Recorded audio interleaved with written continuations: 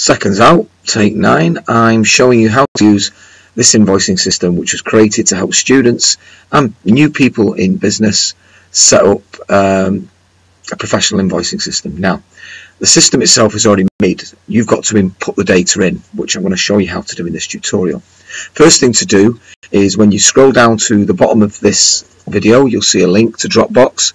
Don't worry, you don't need a Dropbox account. Simply click on a link and save it to your own computer. When you do and you open a screen, you'll find it opens at this invoice page. Remember to enable the macros. Now, the dialog might not look quite like this because of the version of Office that you're using, but if you can, just go into security. However you do it, enable the macros. This system, I must emphasize, is free, gratis. There's no charge, there's no customer support, right? Okay, but the system itself is pretty bulletproof. It's been tested for 15 years since I've been a teacher, so I'm pretty sure you'll find it works pretty well. Now, first thing, when you go to the review tab, you can unprotect this sheet. That is for those people on this invoicing sheet who heavily want to customize it. If you just want to use it as a business user, there's no need to have the sheet unprotected, so I'll leave it protected. Anything in green you can change. Put your own VAT registration number, if applicable, up there, as well as your website, email, phone, etc. Anything in green can be changed. Anything that's not green, such as customer name, it's not going to allow you to change. However, there are limits.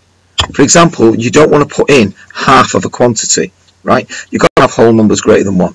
If I try and put a letter in there, you'll also get an error message.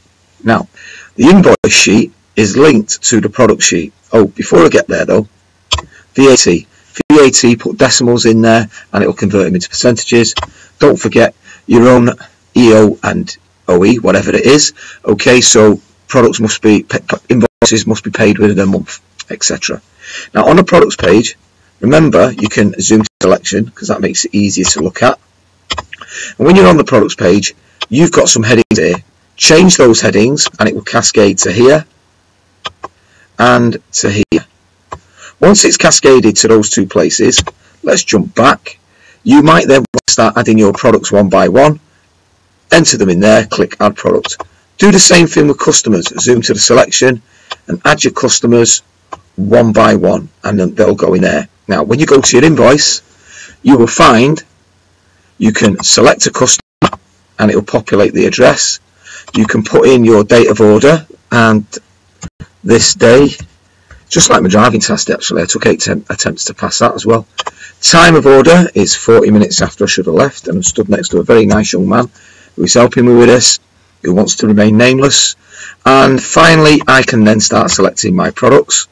You'll notice it looks up all the information about the product, stick in a quantity and it will calculate the VAT, the line total and the grand total. And that's basically it. When you're ready to print, go to file and print. You'll see it prints in landscape.